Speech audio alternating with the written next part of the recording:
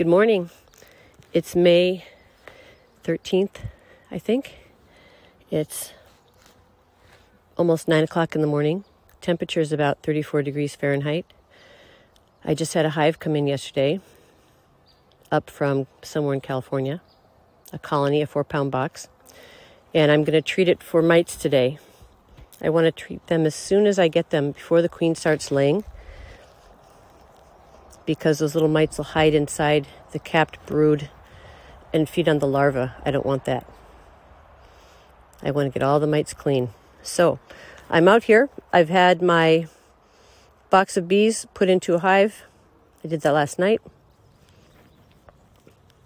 I've got my hive on a piece of insulation, and I use polystyrene hives. Next to it, I've got a marine battery. You could use any kind of battery. This is just to charge up the vaporizing wand. So I've got my wand that I ordered offline. Up here, that's how we get a lot of stuff. A lot of our stuff comes from lower 48. It cost me about $25.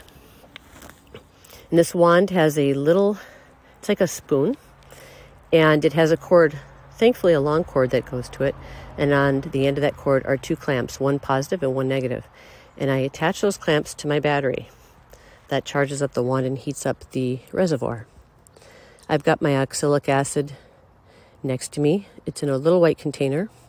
It says wood bleach, and then above that it says oxalic acid.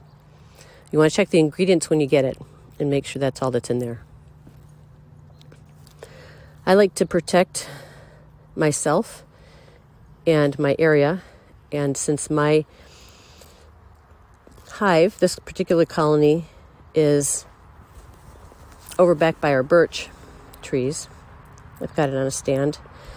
I've got my battery on a piece of wood and my oxalic acid container and the measuring spoon on a piece of wood as well, so that I don't lose track of them and they don't get lost. I don't trip over them.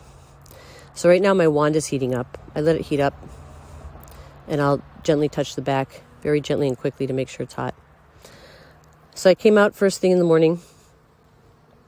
Because it's chilly, the bees are all inside, except for the ones that discovered I'm over here up to no good.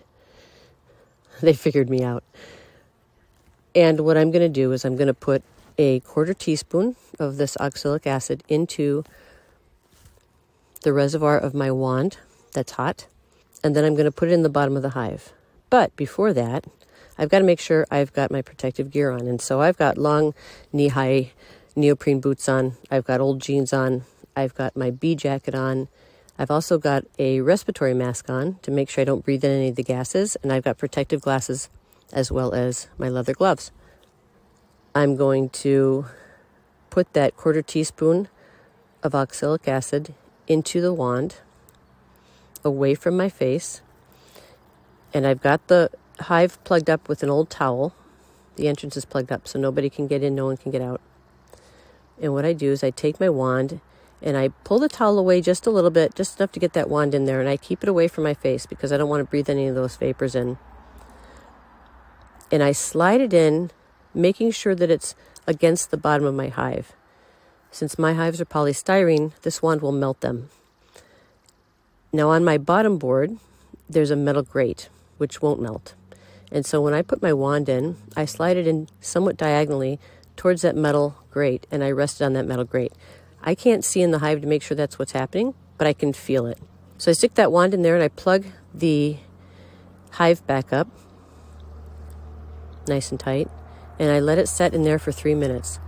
That's how long it's going to take for that acid to vaporize. I bet you can hear the trucks going by. This time of the morning, we get some large truck traffic going by the farm. Noise pollution. Takes away from the sound of the birds and the bees. So I've got that wand in there, and I keep it in for 3 minutes. I want to make sure that all the areas of my hive are sealed. I don't have to seal them with tape or anything, but I just need to make sure that they're all fitting together correctly so that no bees can get out and no acid vapors can leak out. And as this wand is in there, turning those crystals into a gas, those vapors go throughout the colony. And the mites don't like the vapors, which is great. So they fall off. Those little crab-like creatures fall right off. They fall onto the bottom board. We need to treat our bees for mites.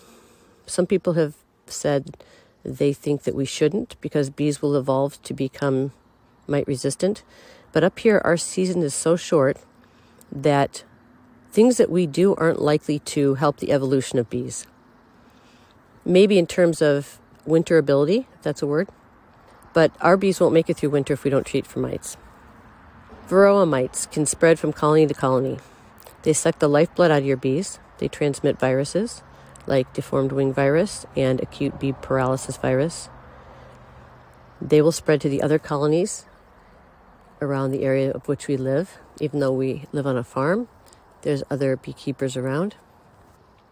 There's other viruses that they can transmit.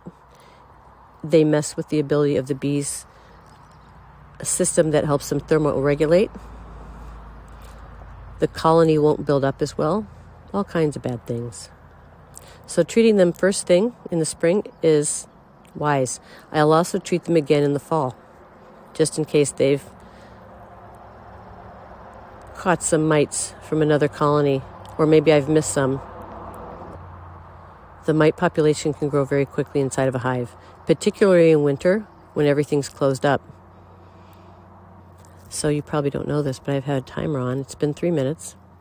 What I'm going to do is I'm going to gently pull that towel slowly away from one corner of the hive where I've stuck that wand in and gently pull it out. Inevitably, I've gotten a bee or two on there. I'm going to pull it out and have my face away from the reservoir of that wand to make sure that if there's any leftover vapors, that I don't inhale them. That can do some serious damage. So I'm doing that very carefully and very slowly.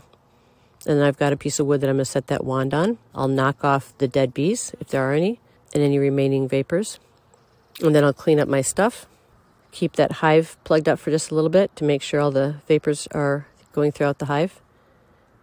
And then I will remove the towel that I have, plugging the entrance, and so the bees can come out. It's going to be a gorgeous day today. There's no clouds in the sky. It'll probably get up to a high of 60 degrees Fahrenheit. We've got all kinds of pollen out. The pollen count is high. We've got birch, spruce, aspen, willow. We don't have anything blooming yet.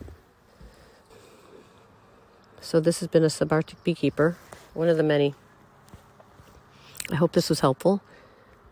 Of course, everything is copyrighted and all rights reserved. And I hope you have a great day. Thanks for listening. Bye.